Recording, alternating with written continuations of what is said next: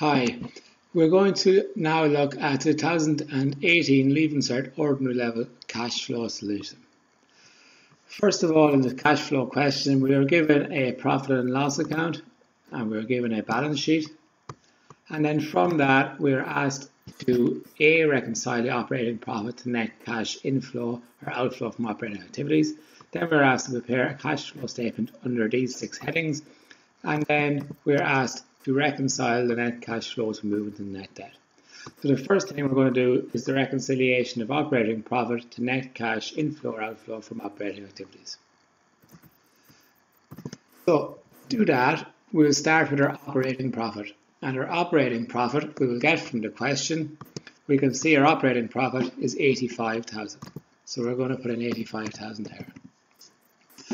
Then we have to add back depreciation. Now, depreciation is a non-cash item. You don't physically hand over cash for depreciation, but it is an expense, so that has to be added back here, and you always add depreciation.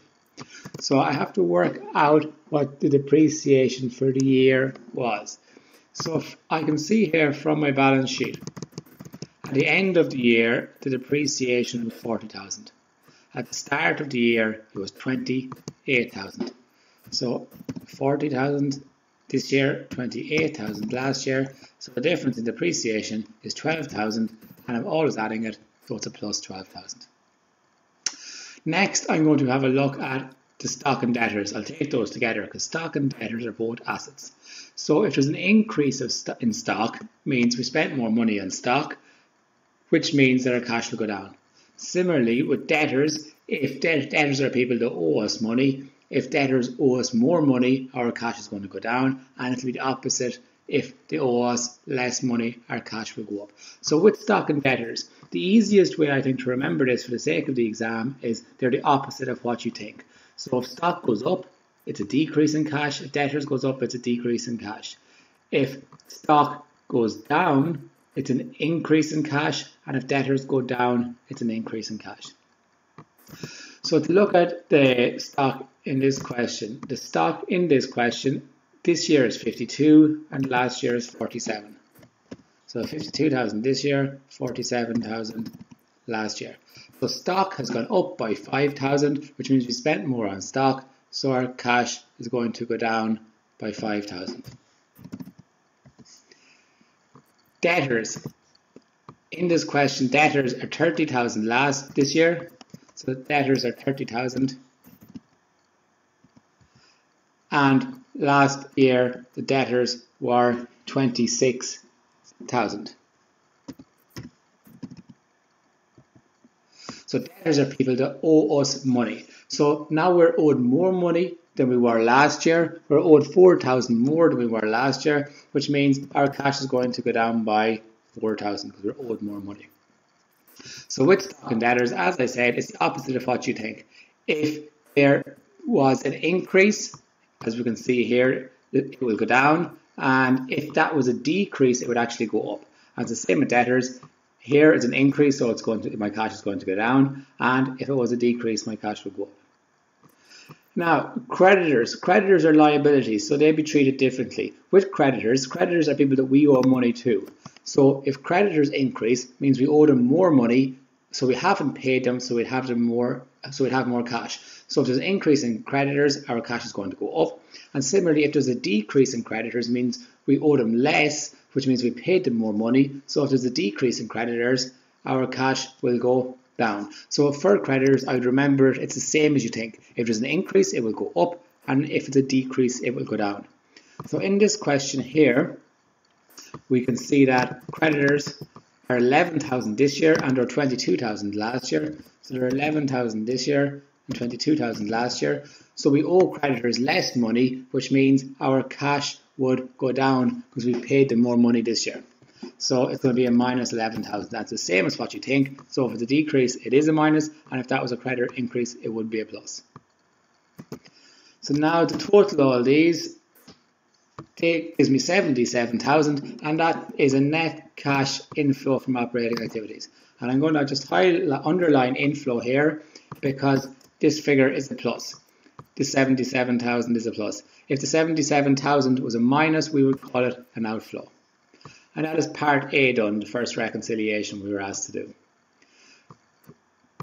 Part B then, we were asked to do the cash flow statement, and we're given the 6 headings which we have to do the cash flow statement under. So the first heading on the cash flow statement is operating activities.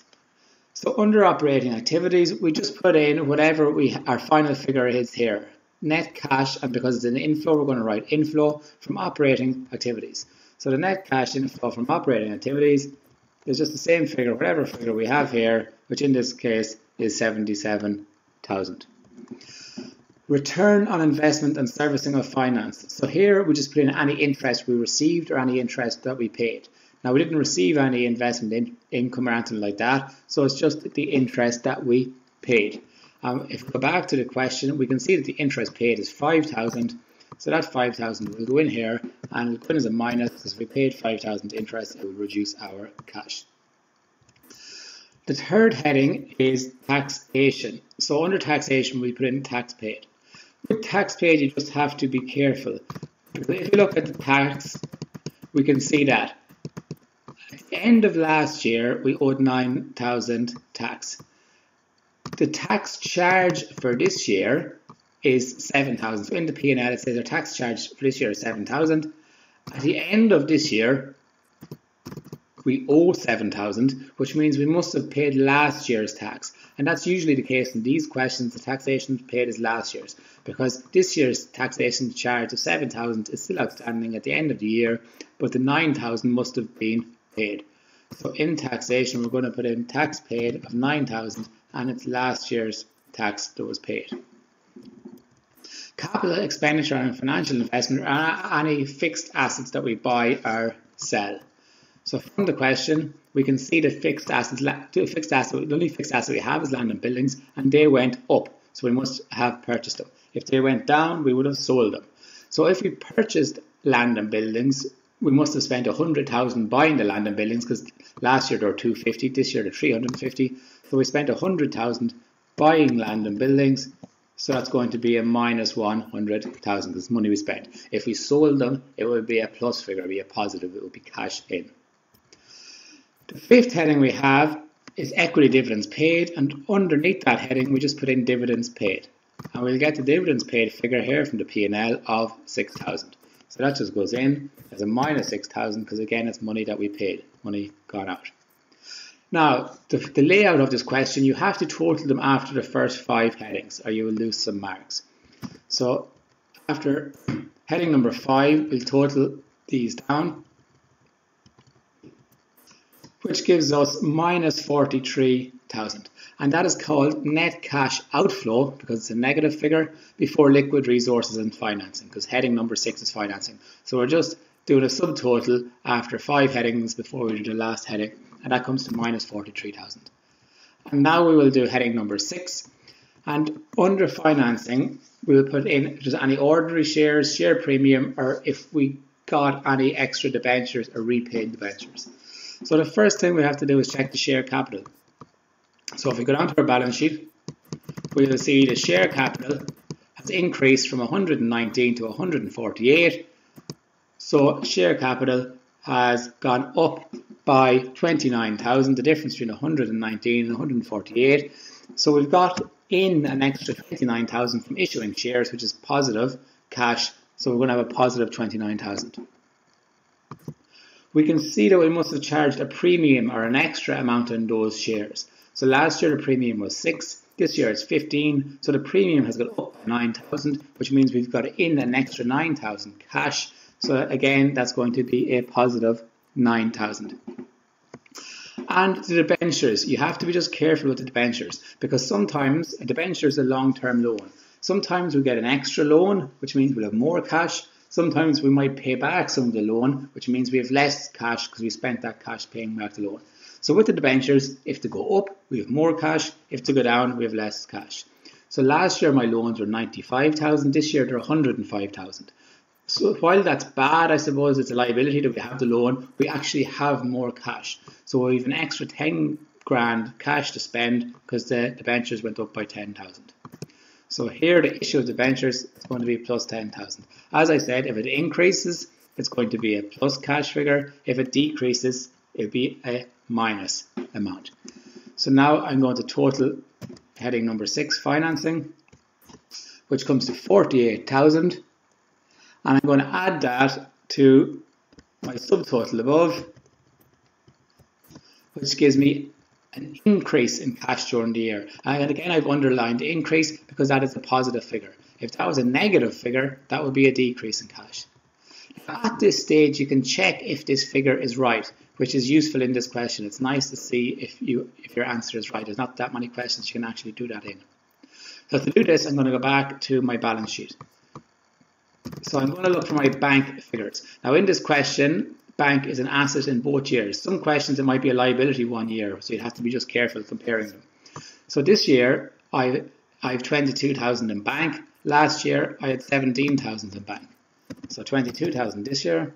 Last year I had 17,000, which means my difference is 5,000. My bank has gone up by 5,000, which should tie here to my increase in cash of 5,000. That is part B of the question completed. And part C, we have to reconcile the net cash flow to movement in net debt. So the first thing we're going to have here in part C always will be either my increase or decrease in cash, which will be my last figure from part B.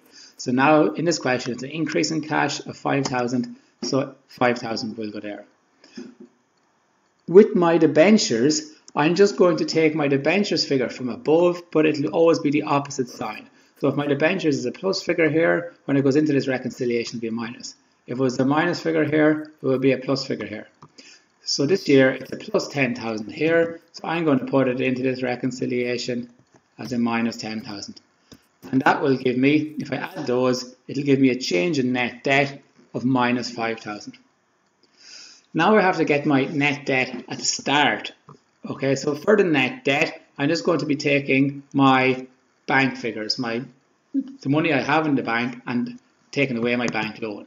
So last year, if I look to get my net debt, I had 17,000 in the bank, which is good, it's an asset, but I can see that I owed 95,000 of a loan. So to work out my net debt, it's going to be 17, a plus 17 minus 95. So that's going to be 17 minus 95, which comes to minus 78,000. And to work out my net debt at the end, if I just get my change in net debt during the year and I add it to my net debt at the start, it'll give me a net debt at the end of minus 83,000. And we can also check if that figure is correct, because if I go back to the question, if I get my net debt here from the balance sheet, it should be the same amount. So I can see here that in 2017 in the bank I had 22. I had debentures or loans of 105. So 22 in the bank loan of 105. So 22 minus 105 is 83, and that corresponds to the figure we have there. So then we can see that the reconciliation is correct. So I hope that helps, and if it does, please subscribe to my YouTube channel for more questions. Thank you.